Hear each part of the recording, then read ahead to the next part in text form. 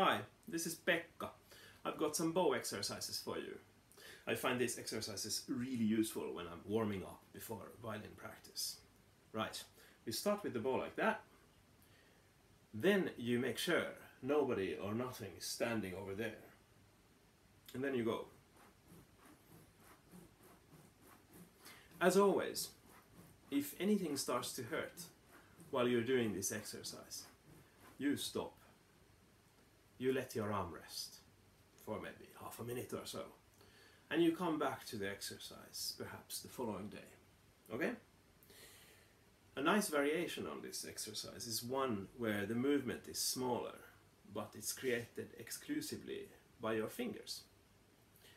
You might even want to gently hold your wrist so that it really allows your fingers to do all of the work.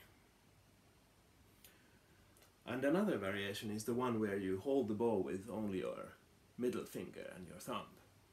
The movement is large again, but it should be pretty slow, maybe like this.